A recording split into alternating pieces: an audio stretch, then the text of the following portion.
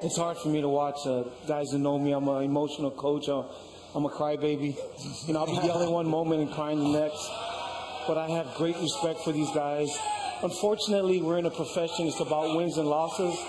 But I've been here so long, Reese. I've been here 21 years. Bryce French was one of my captains, and to see him there being able to honor the president, and I've met 3 presidents. I'm just in awe as I sit here because I've coached such great people that are serving our country. And really, for me, it is more than football. Now, don't get me wrong. I want to win games. But this is, I'm speechless coaching at this place because it's a unique institution.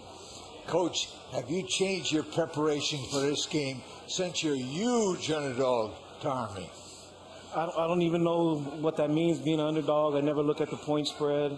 In this profession, you just push on to the next one.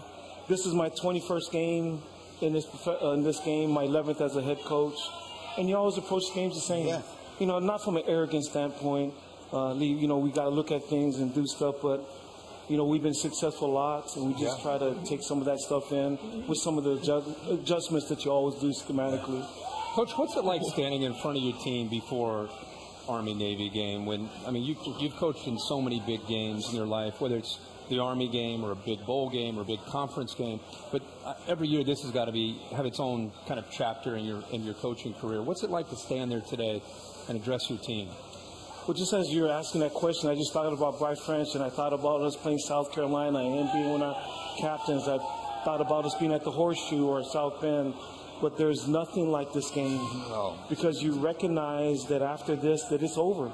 But you also see these guys that they'll be serving. You think of some of their service assignments, and I think of all the years that I've yelled at them to get their pads down and, get their eyes right. And these guys will be doing things that protect us. And a lot of times I feel like I'm unworthy to, I don't mean to embarrass you, Roger, but your play in 1963 was the greatest football player I've ever seen play college football. I mean, you were sensational. What is it like to play in this game?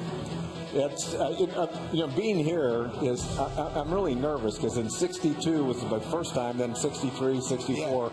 I was more nervous before the Army-Navy game than any game I've ever played in. All right. And coming back and reminiscing, I can't believe it's been that long. Holy mackerel, I can't. But in '62 things turned out pretty well. I don't like to talk about it, but I did run for 2 and threw for 2 all So it was a great game, and I remember walking around the streets of Philadelphia with my it was my girlfriend that I married 53 years ago. It was the most exciting night of my life after that Army-Navy game, and it's when I come back here I reminisce, and it's a long time ago, though. Yeah, sure. Since you've played in several of these games, tell us about the preparation leading up to this game and what goes into it. Is it just like an average week, or is it something special? It's really something special, and the coaches are really. We had some of our coaches actually prepared all year for the Army-Navy game, and they scouted Army every week. So it was different. It was. When I got to Navy as a plebe, I got a haircut. Okay. It's almost as short as it is. And then they also taught us to say beat Army. And if we were 0-9 and we beat Army, it was a successful year. That's how important the Army-Navy game was. Understood. It was a big deal, and it's exciting here, and it's fun to be back.